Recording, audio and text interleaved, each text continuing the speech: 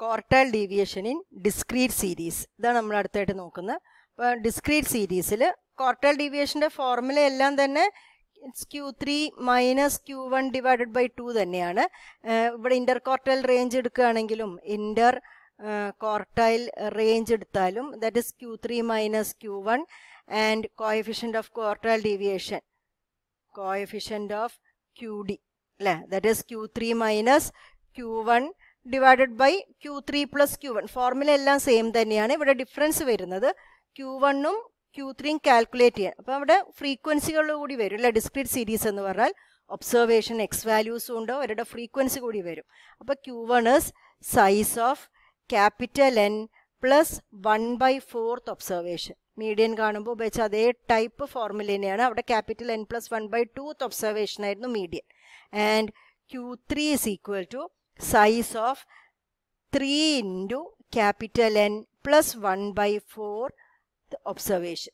ഇതാണ് Q1ഉം Q3യും. അപ്പം മീഡിയനിൽ ചെയ്ത പോലെ തന്നെ ഇത്രാമത്തെ ഒബ്സർവേഷൻ കണ്ടുപിടിക്കണമെങ്കിൽ ഫ്രീക്വൻസി ഉള്ള കേസിൽ നമ്മൾ ക്യുമുലേറ്റീവ് ഫ്രീക്വൻസി കൂടി കണ്ടുപിടിച്ചിട്ട് വേണം ഈ ഓരോ ഒബ്സർവേഷനും നമ്മൾ തിരിച്ചറിയാൻ വേണ്ടിയിട്ട്. അപ്പോൾ അതിന് വേണ്ടിയിട്ട് നമുക്കൊരു പ്രോബ്ലം നോക്കാം. First question, find the quartile deviation, interquartile range and coefficient of quartile deviation. ഇവിടെ ഒബ്സർവേഷൻ എക്സ് വാല്യൂസും തന്നിട്ടുണ്ട്, അവരുടെ ഫ്രീക്വൻസിയും തന്നിട്ടുണ്ട്. അപ്പോൾ എക്സ് 40, 45, 50, 52, 58 ആൻഡ് 60, ഫ്രീക്വൻസി 3, 12, 20, 17, 10 ആൻഡ് 9. അപ്പം നമുക്കറിയാം, ഫോർമുല അറിയാം. Q1 is capital N plus 1/4 observation ആണ്.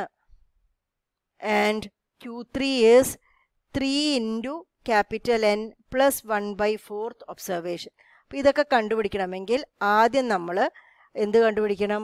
ക്യുമുലേറ്റീവ് ഫ്രീക്വൻസി കണ്ടുപിടിക്കണം. അപ്പോൾ ഇതിൻ്റെ സൈഡിലായിട്ട് നമുക്ക് ക്യുമുലേറ്റീവ് ഫ്രീക്വൻസി എഴുതാം. ക്യുമുലേറ്റീവ് ഫ്രീക്വൻസി സ്റ്റെപ്പായിട്ട് നമ്മൾ ആഡ് ചെയ്തിട്ട് എഴുതുന്നു. അപ്പോൾ എന്താ വരുന്നത്? 3 വരുന്നു. ഇവിടെ 3 + 12 15, 15 + 20 35 വരുന്നു. 35 + 17 52, 52 plus 10 62, 62 plus 9 is 71.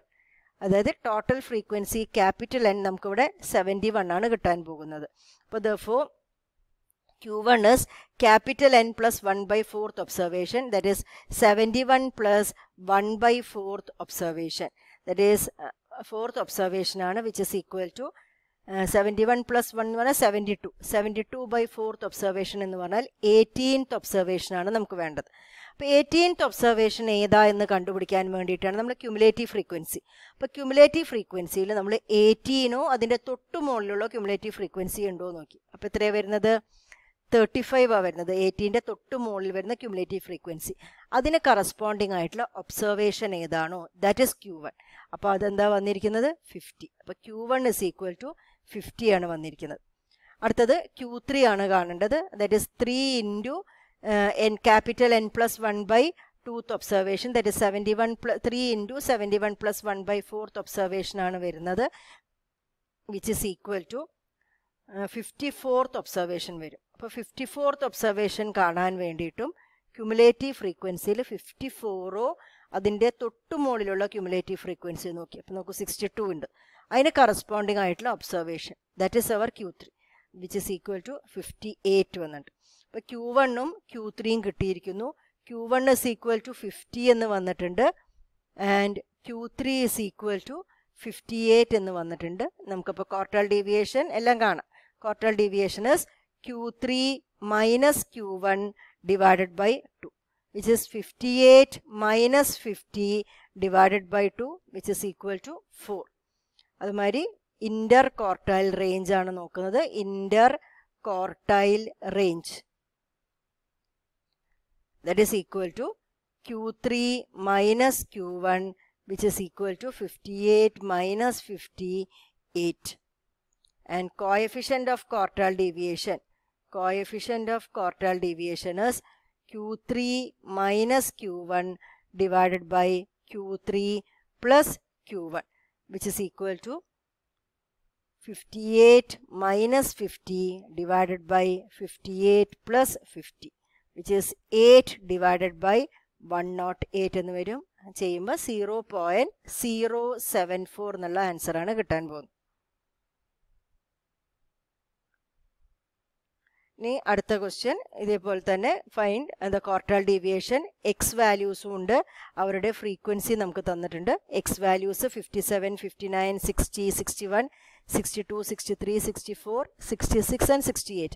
Frequencies 15, 20, 32, 35, 33, 22, 20, 10 and 8. അപ്പോൾ നമുക്ക് എന്ത് ചെയ്യാം? ക്യുമുലേറ്റീവ് ഫ്രീക്വൻസീസ് കണ്ടുപിടിക്കാം. ക്യുമുലേറ്റീവ് ഫ്രീക്വൻസി എന്തൊക്കെയാണ് വരുന്നത്? 15, 15 plus 20, 35, 35 plus 32 വന്നിട്ടുണ്ട്, 67 വന്നിരിക്കുന്നു. 67 plus 35 വന്നത് 102 ആണ്.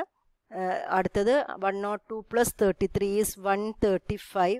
135 plus 22 is 157. 157 plus 20, 177 plus 10, 187 plus 8 is 195.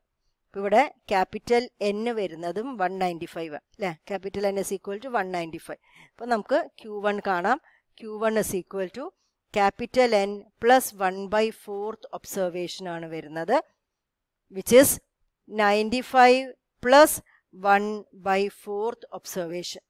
195 plus 1/4 observation വന്നിരിക്കുന്നു, വിച്ച് ഇസ് ഈക്വൽ ടു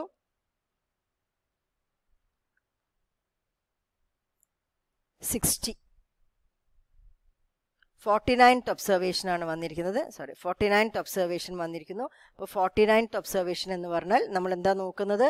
ഈ കൂട്ടത്തിൽ 49ഓ അതിൻ്റെ തൊട്ടു മുകളിലുള്ള ഒബ്സർവേഷനോ ഉണ്ടോ നോക്കി. അപ്പോൾ നമുക്ക് കിട്ടിയത് ഏതാണ്? 67 ആണ്. അതിന് കറസ്പോണ്ടിങ് വന്ന ആളാണ് 60. അപ്പോൾ Q1 is 60. സിമിലർലി Q3 നോക്കുന്നു. Q3 is 3 into capital N plus 1/4 observation ആണ്, which is equal to 3 into 195 plus 1/4 observation എന്ന് വന്നിരിക്കുന്നു, which is equal to 147th observation. 147th observation ആണ് Q3. അപ്പോൾ 147th observation വേണമെങ്കിൽ 147ഓ അതിൻ്റെ തൊട്ട് മുകളിലുള്ള ക്യുമുലേറ്റീവ് ഫ്രീക്വൻസി അതിൻ്റെ കറസ്പോണ്ടിങ് ആയിട്ട് വന്നിരിക്കുന്നത് 63 ആണ് അല്ലേ? അപ്പോൾ that is 63.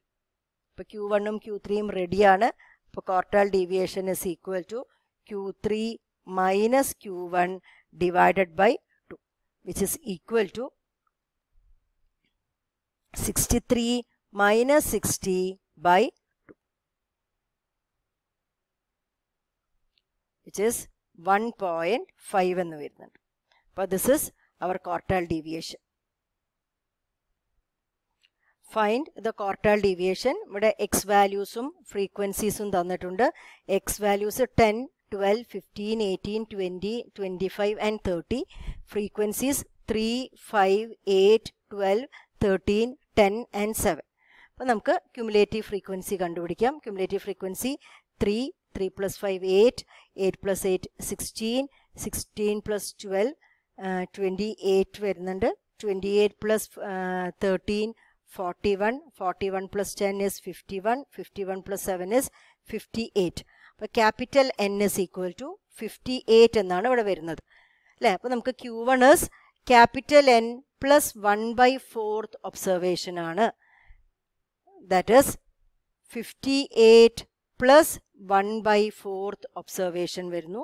That is 59/4 observation എന്നാണ് വരുന്നത്. That is 14.75 observation. ഇതാണ് നമുക്ക് എന്ത് വരുന്നത്? Q1 വരുന്നത്. അപ്പോൾ 14.75 വന്നാൽ നമ്മൾ നേരത്തെ ചെയ്ത പോലെ തന്നെ എന്ത് ചെയ്യുന്നു? 14th ഒബ്സർവേഷൻ അല്ലേ പ്ലസ് അതിൻ്റെ ഡെസിമൽ പാർട്ട് 0.75 ഇൻറ്റു 14.75 എന്ന് പറഞ്ഞാൽ 14ൻ്റെയും 15ൻ്റെയും ഇടയിലായിരിക്കും. അപ്പോൾ നമ്മൾ 15th observation minus 14th observation, അതായത് റോ ഡാറ്റയിൽ ഉപയോഗിച്ച് അതേ മെത്തേഡ് തന്നെയാണ് ചെയ്യുന്നത്. അപ്പോൾ നമുക്കിവിടെ 14th 15th ഒക്കെ ഒബ്സർവേഷൻ കണ്ടുപിടിക്കണം. അപ്പോൾ 14th ഒബ്സർവേഷൻ കാണണമെങ്കിൽ 14ഓ അതിൻ്റെ തൊട്ടു മുകളിലോ ഉള്ള ക്യുമുലേറ്റീവ് ഫ്രീക്വൻസി നോക്കി. അപ്പോൾ 16 ആണ്. അതിന് കറസ്പോണ്ടിങ് ആയിട്ട് വന്നിട്ടുള്ള എക്സ് വാല്യൂ ഏതാണ്? 15. അപ്പോൾ 14th observation is 15 plus 0.75 into 15th observation കാണണമെങ്കിലും 15ൻ്റെ തൊട്ടു മുകളിലുള്ള ക്യുമുലേറ്റീവ് ഫ്രീക്വൻസി നോക്കണം. ഈ കേസിൽ അത് ഏതാ വരുന്നത്? ഇവിടെ തന്നെയാണ് 16 തന്നെ വരുന്നത്. അതിന് കറസ്പോണ്ടിങ് ആയിട്ടുള്ള X value is 15 minus 14th observation നമുക്ക് ഓൾറെഡി 15 എന്ന് കിട്ടിയിട്ടുണ്ട്. അപ്പോൾ ഞാൻ പറഞ്ഞിട്ടുണ്ട് ആദ്യം നമ്മൾ ബ്രാക്കറ്റാണ് ചെയ്യുന്നത്. 15 മൈനസ് 15 0 അല്ലേ. അപ്പോൾ 15 പ്ലസ് 0.75 ഇൻറ്റു 0. അപ്പോൾ ബ്രാക്കറ്റ് ചെയ്തു, പിന്നെ മൾട്ടിപ്ലിക്കേഷൻ ചെയ്തു, അപ്പോൾ ഇവിടെ 0 കിട്ടി. And the answer is 50. അപ്പോൾ ഈ കേസിൽ ഇത് രണ്ടും സെയിം ആയതുകൊണ്ടാണ് 15 തന്നെ ആൻസർ കിട്ടിയത്. നേരെ മറിച്ചിട്ട് ഇവിടെ 15 വരെയുള്ളൂ വെച്ചാൽ അടുത്ത സെറ്റ് ഇവിടെ 14 വരെയൊക്കെ ഉള്ളെങ്കിൽ അടുത്തത് ചിലപ്പം വേറെ വേറെ ഒബ്സർവേഷനായിട്ട് മാറും. അതുകൊണ്ട് സ്ട്രിക്റ്റ് ആയിട്ട് ഈ ഫോർമുല തന്നെ ഫോളോ ചെയ്യണം. ഇനി അതുമാതിരി Q3 നമുക്ക് നോക്കാം. What is Q3?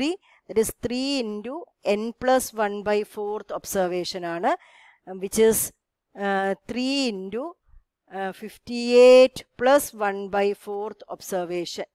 അത് നോക്കുമ്പോൾ നമുക്ക് കിട്ടിയിരിക്കുന്നത് Q3 വരുന്നത് 44.25 ഒബ്സർവേഷൻ.